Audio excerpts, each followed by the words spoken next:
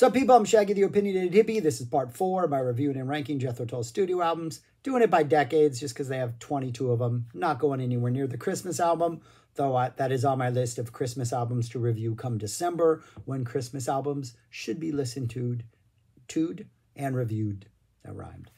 2 albums in the 60s. I'm going to go through these 2, rank them, and then I will drop the entire list, including these 2, from 68, their debut, all the way through 2023, their most recent. Probably their last, I would imagine, being that the last couple have seemed just like Ian Anderson solo albums. That's a whole other issue. But anyways, yeah, that's it. 2 of them. Then we'll move on. What's the connection to Zappa? There's a number of connections, if you read the comments of these videos that people have thankfully pointed out, but also Eddie Jobson being in both bands, 80s for Jethro Tull, 76, 77 for Zappa, being the obvious connection. But here we go. Yeah, let's do it. There's 2 in the 60s. Which one is my favorite and which one is second? Number 2 is this one. Number 2 from the 60s is their debut album. This was the only album to feature Mick Abrams on guitar. Martin Barre would join on the second album.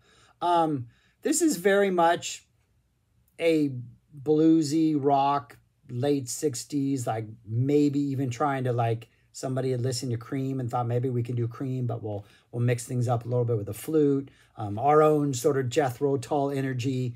But it sounds so much like Cream that there is also a cover of Cat's Squirrel on here, which was on Cream's debut album, Fresh Cream. This actually might be a better version of Cat Squirrel. It's one of the highlights of the album. It's a good like 5.5 minutes. They kind of jam it out.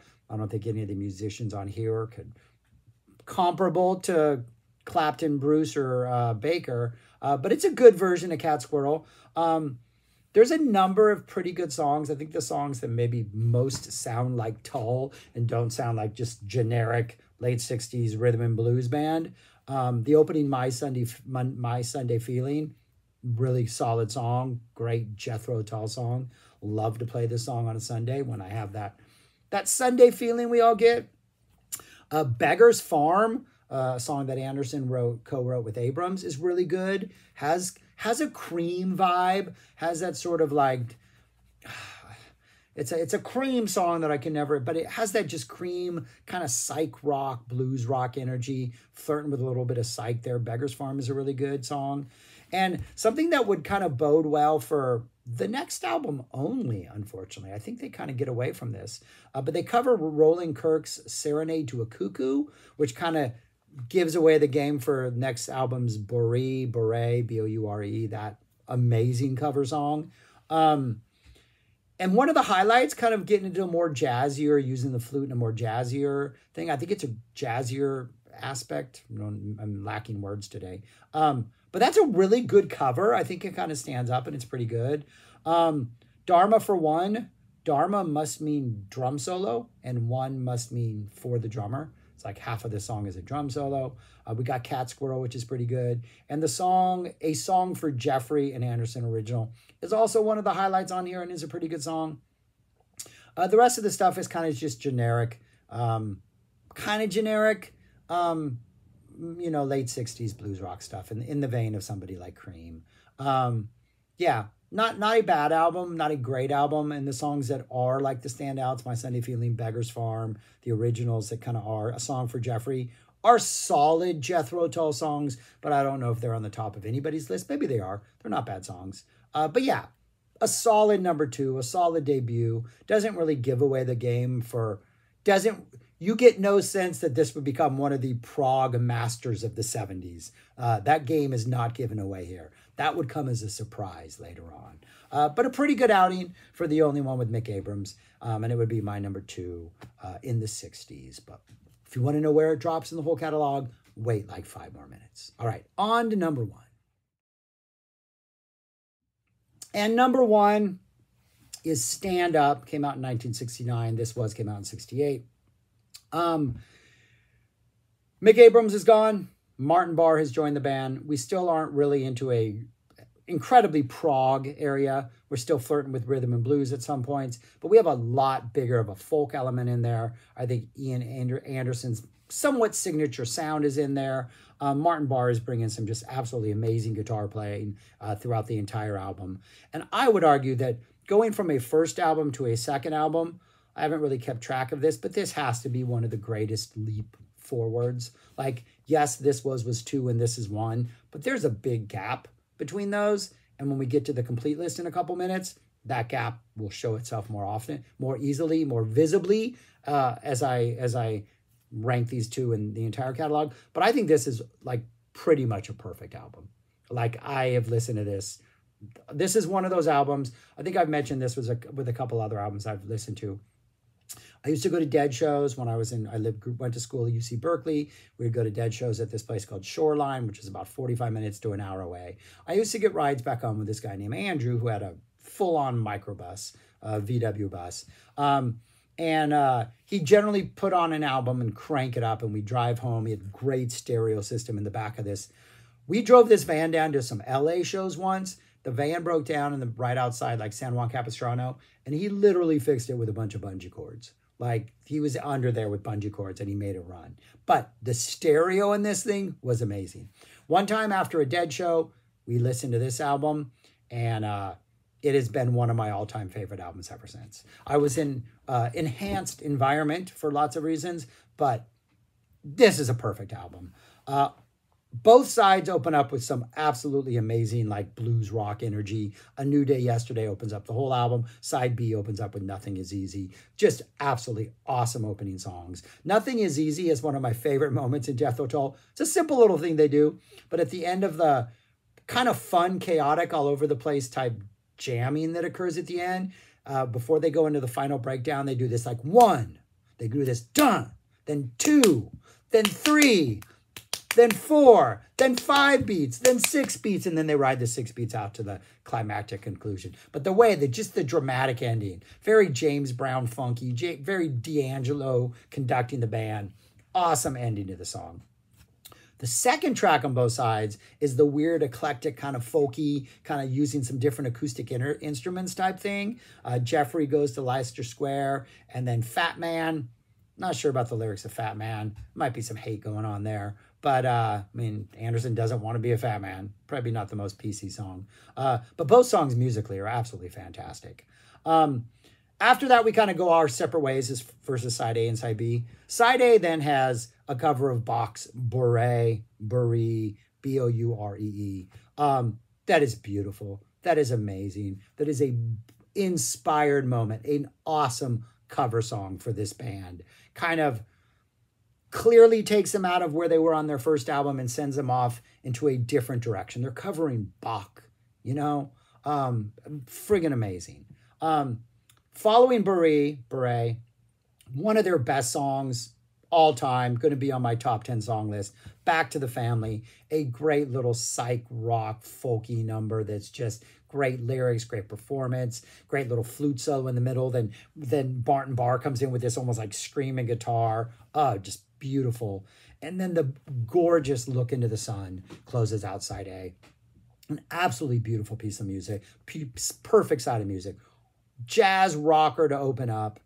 The eclectic Jeffrey Goes acoustic little weird folky number. The beautiful Bourrée. The perfect psych song, psych pop rock song, Back to the Family. And the gorgeous Look to the Sun. An almost perfect journey. Nothing Is Easy opens up side 2. Then we get Fat Man. Then we get We Used to Know, which has the melody of the song, which is about, the whole song's about 4 minutes. The first almost half the song is this absolutely amazing melody of just, it sounds like a song, it's of the ages. It sounds timeless. But then Barre comes in with this ending guitar solo thing that is just absolutely amazing and gorgeous and just takes the song in an entirely different direction for the last half of it. I think Anderson comes back with that melody for a brief time before we get more guitar. Fantastic. Reasons for Waiting, another beautiful song. And then we get just the over-the-top rocker with the fake ending and the reprised jam out at the end of For a Thousand Mothers. 3 amazing rockers. A New Day Yesterday, Nothing Is Easy, For a Thousand Mothers. an absolutely perfect psych rock song, Back to the Family. Beautiful cover in Beret. Couple eclectic acoustic numbers. A beautiful ballad, half a ballad we used to know. Just a fantastic, almost perfect album. I love this album. It's my number one in the 60s. Stand Up. All right, I'm not going to put those two on a list because this was two. Stand Up was one. But we will do my final rankings of all 22 Jethro Tull albums, not going near the Christmas album. Let's do 22 through 11 first. That's what they look like right there. A just missed out on that top 10 right there. Stormwatch and A, toward the end of the 70s, early 80s, just missing out. War Child also, or mid 70s.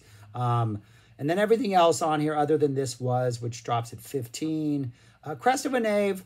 I like the Dire Straits aspect of Crest of a Knave. I think that's pretty good. And there's a couple really good songs on there. This Was has a couple strong songs.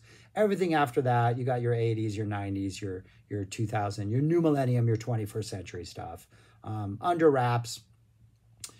Being the worst, I think there were some songs on Under Wraps that if that was an album, if they had gone back in like the 90s or 2000s and re-recorded it without the horrible 80s sounding stuff, I think Under Wraps has a number of songs that could bump that album up a bit.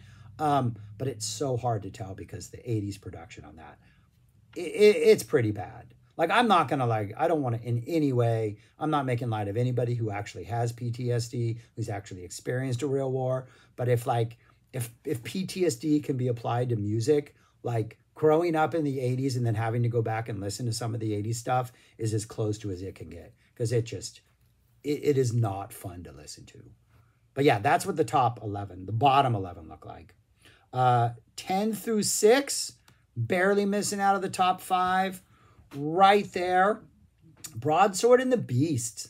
Underappreciated album. I think that's the one on here that maybe I think people should give a little more love to. It's kind of like Asia had taken over the world for a couple years, and they don't sound like Asia, but this is them being like, hey, you can be hard rock, you can throw in a little bit of prog, you can have pop elements. That opening side tracks on this, Beastie and Broadsword, are just fantastic. A really strong album.